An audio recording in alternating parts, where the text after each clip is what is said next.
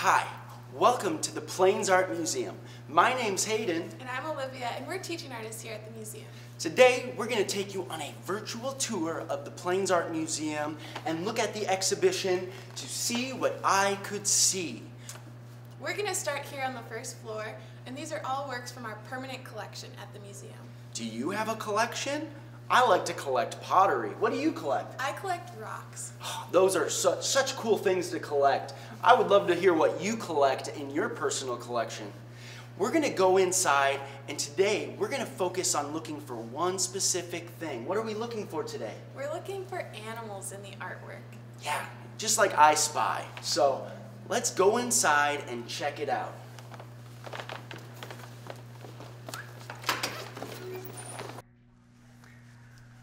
Welcome to the gallery. This is the exhibition To See What I Could See. Let's play I Spy and go find some animals. As we walk through, you're going to see a lot of different art. Some art has people in it. Some art has landscapes and animals. We're specifically looking for those animals, though. Like in this piece, we have a bison or a buffalo, also a hand and a figure. And even in the bottom corner, we got a little teepee. This is a really cool piece of art. Over here, we got dogs and coyotes. We got coyotes up there kind of making a story. And then this puppy right here. I love this puppy, so we're going to talk about him in a little bit. Or it could be a her. We never know. Another piece of art, this might remind you of the Mona Lisa, where people are often inspired by other pieces of art when creating their art, and they give their own take, their own voice to those pieces of art. As we look over here, I spy another animal. What animal do you think that is? I think it's like a hawk or a falcon. I'm not a professional bird watcher, but I think it's one of those options, or maybe a type of eagle. As we move our way over this way, I see an insect, a bug, a fly. Is that an animal? Discuss that with your friends. Are insects animals? Now, one last one over on this side we're going to look at. We got bunnies, rabbits, we got a little bird in the corner, and a type of moose or elk. And this piece was actually made here at the Hannah Hare's Art Studio, the printmaking studio up on the 3rd floor. So we're going to continue our tour and check out some more art this way. I think I might spy some animals. I'm using my binoculars. I'm looking, and I see some binoculars, but I also see little birds, little drawings of birds. And this piece is titled American Crow. So maybe those are different types of crows. Let's go along this way. And if you ever get to come to the Plains Art Museum, we're still open and admission is free. You'll be able to see all of these different types of printmaking tools. These are different tools that were used to create the art that we see all around the gallery, like this bison or buffalo. You may see this as we turn around and look over there. So that was the tool that was used to create this piece of art, which we'll also talk specifically about in a little bit. We have one more set of animals over here. The reptiles, right? Or amphibians, right? I think amphibians. We have frogs. And these frogs are super cool, and we're going to talk about them in a little bit. These were made by a local artist to the area, and they're really exciting. So we're going to now focus on 3 separate pieces of art. Let's get rocking. The first piece we're looking at today is made by a local artist named Kent Kaplinger. Kent worked at NDSU, the university here in Fargo, for quite a long time. He's recently retired, and he's making artwork living outside of town on a farm, I believe, with his wife, and he's really inspired by nature, and he has been his whole life. He started his career actually as a farmer, and he was seeing like how farming was changing, and got out of it, and then started making art about farming and things that he was observing. And so we're going to be looking at these frogs here. You can see that there's 5 pieces here. This series is called Leopard Frog 1 through 5. What is a series, Hayden? A series, you may be familiar with a series in cartoons or in books, but a series in art would be multiple pieces of art that tell a story or fit a narrative, and it takes your eye from one piece to the next to discover what the whole piece of artwork is about. Like if we were to look at this piece, we have a whole frog together, but is this piece the same as these pieces? No, and so when you have series of artwork, you typically put them together. But we had just heard that one of our friends actually has one of these pieces hanging in his house. And that's the cool thing about art, is that they don't have to necessarily stay together. And the really cool thing about printmaking is that you can make multiples of the same image. So this piece here, it's two types of printmaking, if you care. I mean, I don't know if you have to hear this. It's a woodcut, so you can see in this frog that there's little pieces of... They're almost like polka dots, like where you carved and dug out of the wood, just little gouges into the wood. Yeah, the artist would have started with a piece of wood and taken a sharp tool and taken little pieces, little details out of the piece of wood, put ink on that, kind of like paint. He would put ink on the whole piece and then put it on a flat bed and then put a piece of paper over it and then roll it through this really big press, and then the ink would transfer over to that piece of paper, and then he would do that probably like however many colors are on here, like 4 or 5. He would do that like 5 times, and then he'd get this piece of artwork. Yeah, these pieces are really unique because they involve animals, frogs, but these frogs, they have something peculiar, something different about them. Like, let's take a look at the middle frog. What is different about this frog than what you would see in an everyday frog? What do you think, Olivia? What's going on? Well, I've never seen a frog without a leg. This guy, he has 2 arms, 1 leg, but his other leg is missing. And I see the same thing in this piece. This guy, he has 2 legs, but only 1 arm. So it makes me think like maybe this series is about like a frog that is maybe losing his limbs or something. Do you think all of these frogs are the same frog, or are they different frogs? Well, that's a great question. I think that they're different frogs. When I look at this guy compared to that guy, he's got different spots on his back. So it makes me think that they're different frogs. Oh yeah, yeah. They totally have different spots and different things on their backs. But I also noticed it's like this frog that's missing an arm but has 2 legs could not be this frog that has 2 arms and missing 1 leg. Because if it was the same frog, that one would have to have a missing leg, or that one would have to have a missing arm. So that's my evidence as to why they're different frogs. And in the background, it may be hard to see, but Olivia, what's going on behind the frogs? I see like some letters, some words. What's going on? Yeah, so when I saw that, it made me think there must be something way deeper to this. So it says, it's really hard to see, but it says scientists searching for deformed frogs. So that makes me think that these frogs are deformed. And that word means like they're just not like your normal frog, right? So they don't necessarily have 2 legs. Yeah, it doesn't follow like the normal standards. Like I would say this would be your normal standards of a frog, whereas these ones are missing some of those normal standards that are outlined in red, like this limb. Now, deformed doesn't mean like that, like it's bad. It's more of a unique quality, you know? This happens to people sometimes too, Totally. you know? So you got to think about that. It's not something to poke fun and laugh at. It's more something to observe and notice. Yeah, and so thinking about, I went and I read a little bit about this work because I was just curious about what the scientist has to do with it. And actually when Kent Kaplinger was a farmer, he was noticing stuff like this, noticing frogs with missing arms or missing legs. And that has to do with like the chemicals that farmers use when they're farming to make sure like the weeds aren't there. And since frogs are amphibians and they take in so much with their skin, they were rapidly changing the way that they develop and reproduce. So it's really interesting thinking about these really, like this beautiful series of artwork has such a deep meaning to it. Yeah, because frogs are usually found around water, right? You find it in those kind of areas.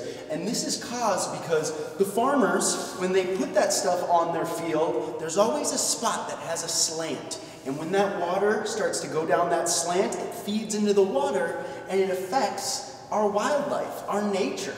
So it's really cool that Kent took the time to kind of show off this part of our world and the results that the bad side of farming, really, and did it in this piece of artwork. So yeah, and he does this all the time with his artwork. He talks about like how he's really interested in like the science behind nature and translates that to his artwork to show the public like that science, to make that visual and understandable for viewers like us. Yeah, maybe think if you were the artist and you wanted to make artwork about a certain animal, what animal would you choose to have in your art? And what story would you tell? Think about that for a few minutes and we're going to go and look at another piece of art. Let's rock! Let's go!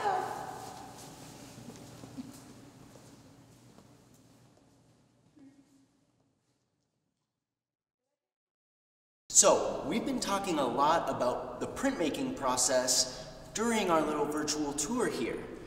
In front of us, we have a lot of different tools that are used to make prints. Olivia, what do we have in front of us? So here, this is called a lithostone. It's a process where you use a rock. This is a rock, it's super heavy, and you draw on it with like this waxy pen or pencil that's kind of like a crayon. You draw on it, and then to make a print out of that or a piece of art, you take a wet sponge and you put it on there, and then you put some ink on there, and then you put a piece of paper and you put it through a press, just like we talked about with the woodcuts, this really big press, and then you take the piece of paper off and the ink transfers from this stone onto the piece of paper. And we actually have the piece of art that was made from this stone. Let's go look at it. Yeah, let's rock.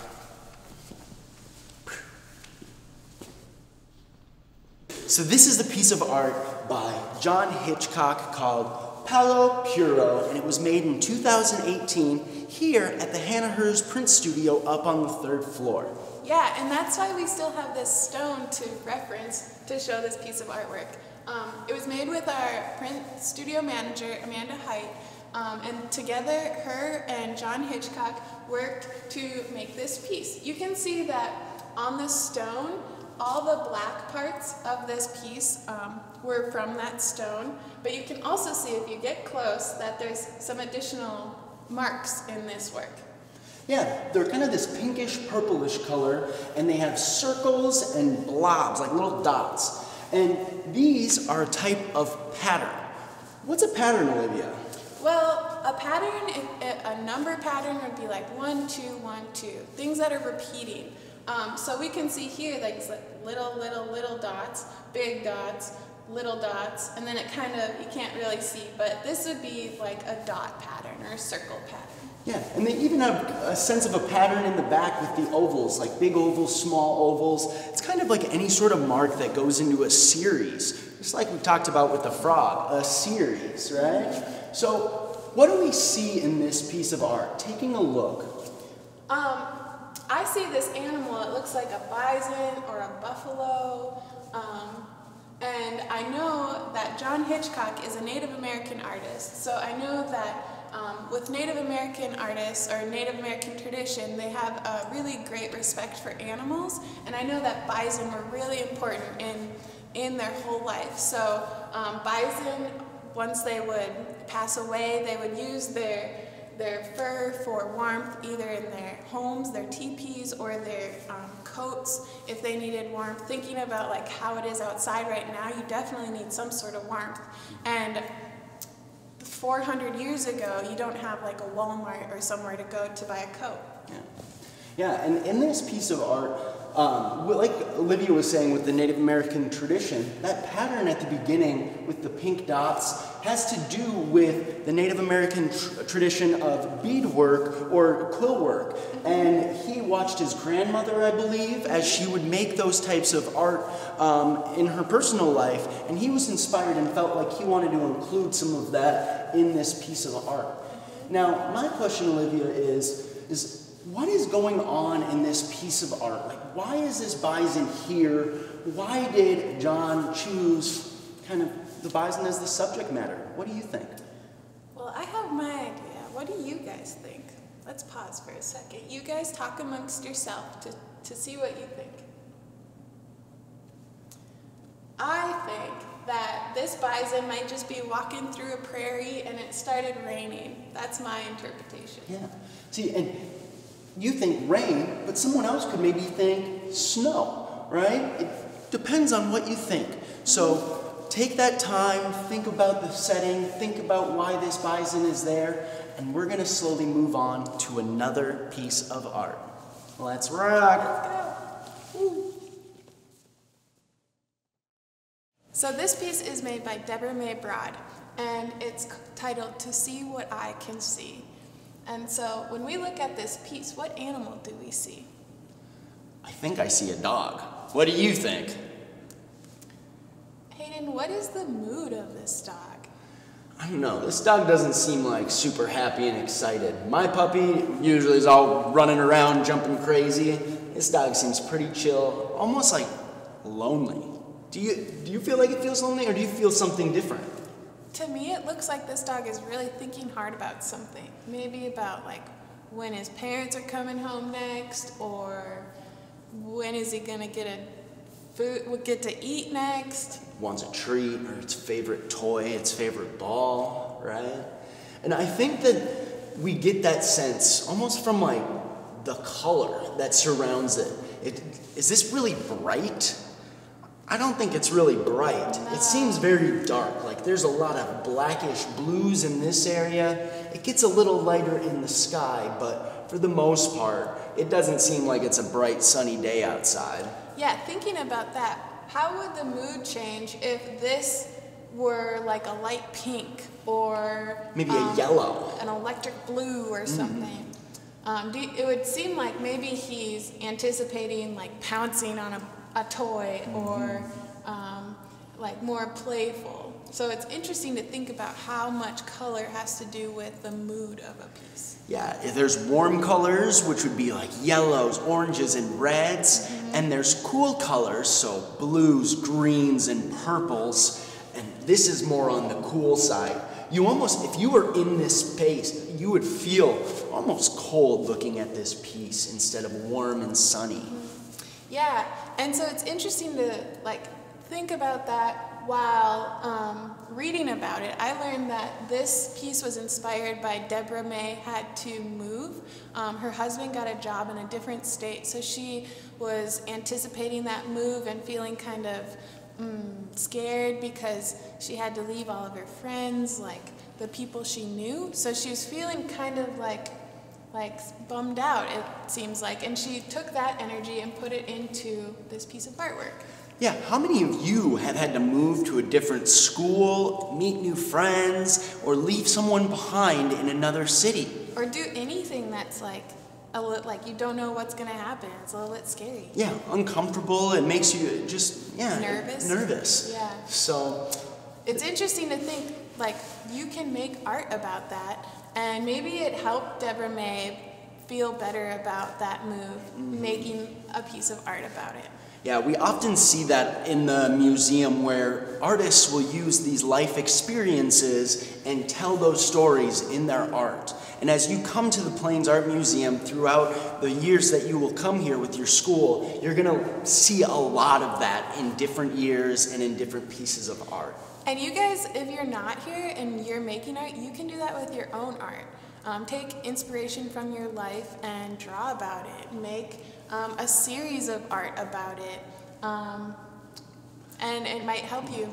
Yeah, I know Olivia makes art about her life. I put my life in a lot of my paintings or drawings.